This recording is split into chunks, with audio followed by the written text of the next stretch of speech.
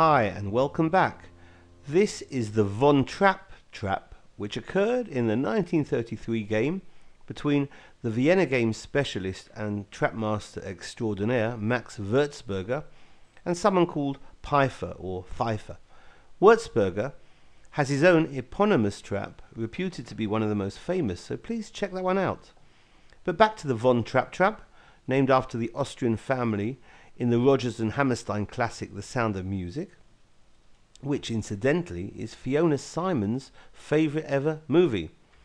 After e4, e5, knight c3, the move that Tartakova said is so strong because it threatens absolutely nothing. Black tries knight f6, and now the familiar f4 advance. If black captures, then white pushes up the e-pawn to e5.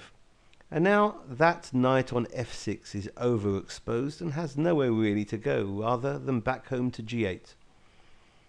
Well, black can delay the retreat of the knight with queen e7, which pins the pawn now.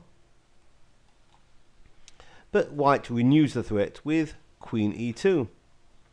And now the knight is under fire, so the knight goes home to g8. White develops knight f3, black knight c6, and a solid pawn in the center d4.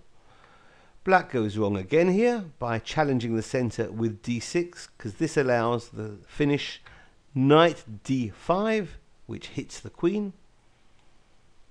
And if the queen moves to d7 or to d8, we have this nice finish. Knight takes on c7, check, because if black continues queen takes on c7, then we have e takes d6, which is check, and picking up the queen. So this has been the Von Trapp trap in the Vienna game. Hope you found it informative, and thank you for watching. Bye bye.